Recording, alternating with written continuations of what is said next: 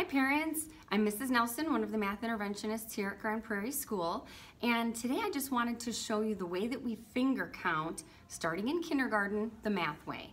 It continues through first grade and second grade, and it will even end up helping your child with multiplication and fractions as they get into third, fourth, and fifth grade.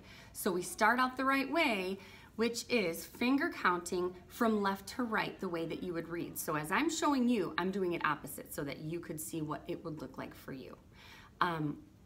Number one is just the pinky, and then we move on with number 2, number 3, 4, 5, and 6. Sometimes you'll see students wanting to go onto their pointer finger for 6, but we're asking that you really try to reinforce the 6 being your child's thumb on the next hand, followed by 7, 8, 9, and 10.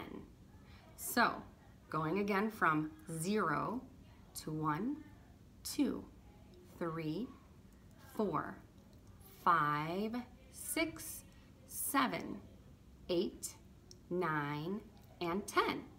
Once your child gets pretty fluent with that, you can play finger flash, which is when you say a number and you ask your child to try to beat you and to make it faster than you. That's how they beat you. So we'd say 5, 6,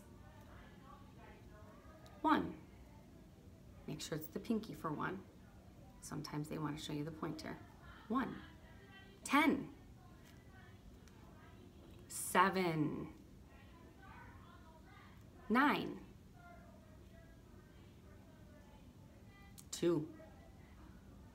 So just kind of play a little race with your child, and one of the benefits of this is you can also be noticing that there's 2 groups of numbers when you make a larger number than 5. So let's say we're making 7.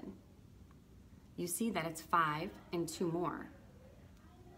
Look at 10, 5 and 5 more.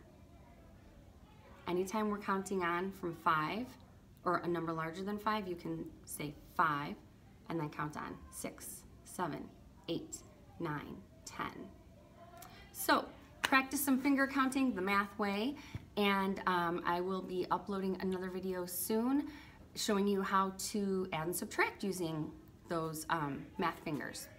Thanks so much.